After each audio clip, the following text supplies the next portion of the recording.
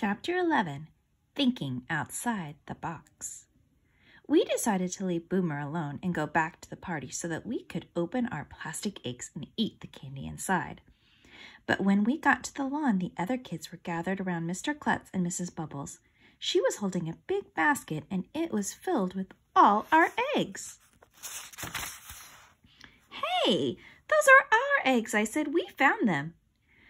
"We're going to try something different this year," Mr. Klutz said. "I'm going to open the eggs for you." "But we get what's inside, right?" shouted Michael. "Of course," said Mrs. Bubbles. "You kids get the prizes." Mr. Klutz opened an egg. I thought a piece of candy was going to fall out, but it didn't.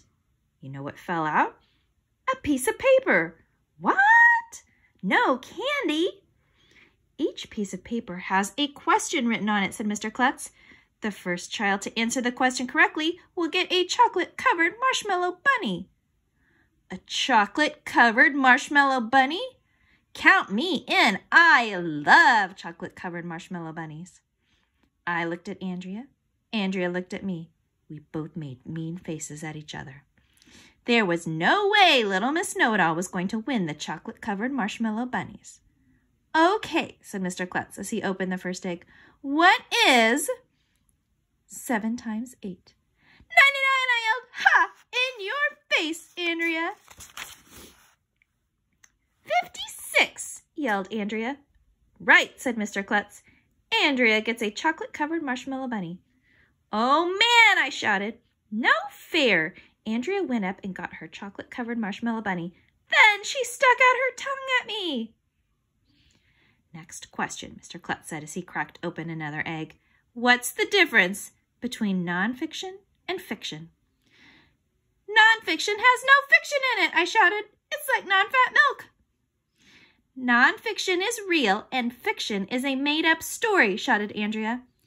"Right," said Mr. Klutz. He gave Andrea another chocolate-covered marshmallow bunny. Bummer in the summer. This game was no fun at all. Mr. Klutz opened another egg. "What is above the United States?" he asked. "The sky!" I shouted. "Canada!" shouted Andrea.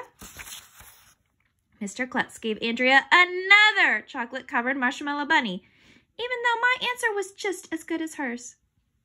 "When did Columbus discover America?" asked Mr. Klutz. "When he stepped off the boat!" I shouted. "In 1492, shouted Andrea. Another chocolate-covered marshmallow bunny for Andrea. This was a dumb game. "Where do we get orange juice?" asked Mr. Klutz. "From the supermarket!" I shouted. "From oranges!" shouted Andrea. She got another chocolate-covered marshmallow bunny for that lucky guess. She had 5 chocolate-covered marshmallow bunnies now. Nobody else had any. This definitely wasn't fair. "Okay, you should get this one, AJ," said Mr. Klutz. "What do they call the man who wears a striped shirt and a whistle at a football game?" "Bob!" I shouted. "The referee!" shouted Andrea. She got another chocolate-covered marshmallow bunny.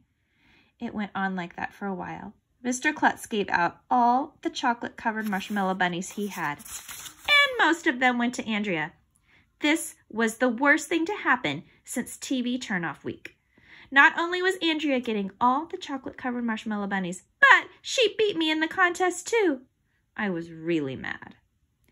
After it was all over, Andrea came over to me. "I don't even like chocolate-covered marshmallow bunnies," she said. "You can have mine, Arlo." "Really?" I said, taking the bag. "Thanks."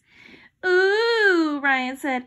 "Andrea gave her chocolate-covered marshmallow bunnies to AJ. They must be in love." "When are you going to get married?" asked Michael. I didn't like the gang teasing me, but at least I got some chocolate-covered marshmallow bunnies, so I didn't feel so bad. "You're really smart, Arlo," Andrea whispered in my ear as I was eating a chocolate-covered marshmallow bunny. "Your problem is that you think outside the box too much." Oh, and there's a little star, so we got to look at the bottom. And it says, "Why is everybody always talking about boxes? And why is everybody thinking inside and outside of them?" And that is the end of the chapter.